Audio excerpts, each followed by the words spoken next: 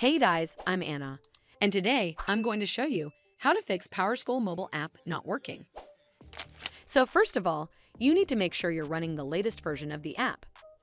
Open up App Store on your device, and then tap on this search icon in the bottom right corner. Then search for the PowerSchool mobile app, and if you see this update button right next to the app name, simply tap on it to make sure you're running the latest version of the app. But if you still encounter this issue, then you need to clear App Cache.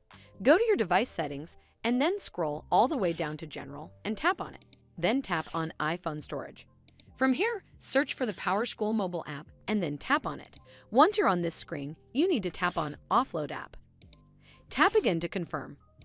It'll take a bit for processing, and then a Reinstall button will show up. Simply tap on it to reinstall the app. This should fix the issue, but if it doesn't, then you need to completely reinstall the app.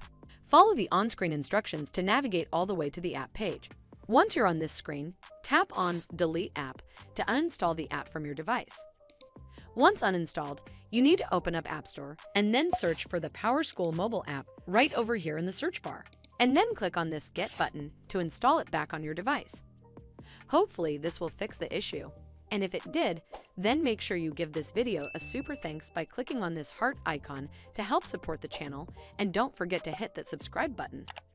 We'll see you in the next one.